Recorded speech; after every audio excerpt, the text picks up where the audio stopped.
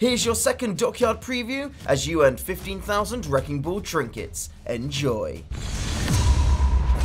Hello and welcome to our second preview of Dockyard. Joining me today is Nexus. Hey everyone. And at the end of our last preview, we left ourselves off here at the start of the bridge. So without further ado, let's go down this cheeky little side route here, which brings us right into the river. Ah yes, the river. The river is the best route to take when your EV is kind of stuck on the bridge above you there.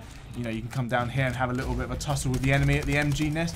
Things are getting a bit hot and heavy for you. You can easily escape to your left under the tunnel here. Let's go this way. And you can rest up and flank nice and easily through one of these routes. Ah, beautiful. Yeah, so we do have a secondary objective here, and if that is all healed up and working properly, this door will be closed, so it forces you back onto the main road here, which isn't necessarily a bad thing, because you can play the angles.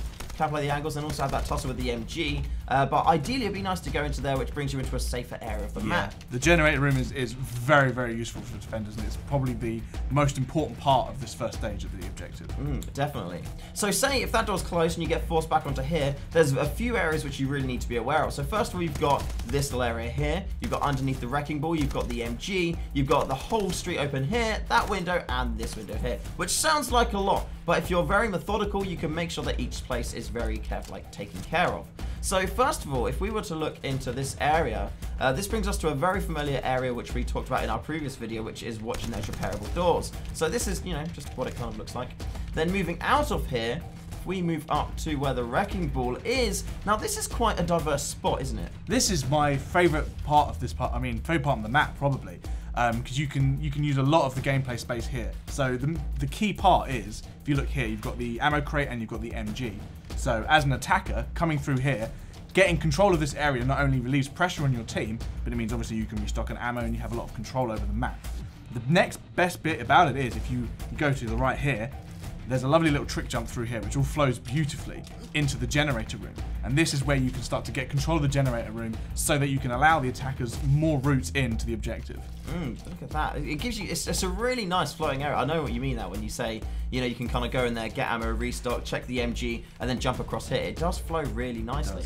And then you blow that thing up, get that open, and your teammates can come and support you. Yeah. So if you were to blow that up and get the door open and you run up here, this spot gives you a nice overview of the whole of this street. So if you are finding it quite difficult to push the MG down, instead of trying to control the MG, control the area around the MG. So push up, flank, again, heavy damage dealers, naders, get your grenades in, Kiras, get your lasers in, and just shoot the hell out of everyone. Yeah, pretty much. And you can also, if people do jump across here to try and catch up with you, you can see them. You can like just get so much information and feed that back to your team and let them know where everyone is. Yeah, especially if you're playing like a covert ops like Vasily or Amy, you can actually use this advantage to throw a snitch down, throw a heartbeat sensor down, use that to aid your team as well because you have a perfect sight of everyone there.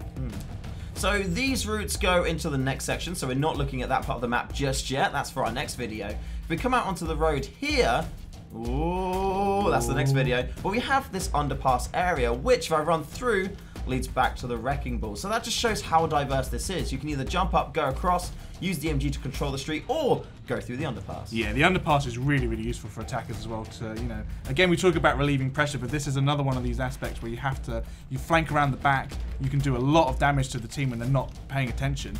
But I mean, the main reason for this route is so that defenders can quickly get to, the gameplay space and they can get to the fight as fast as possible.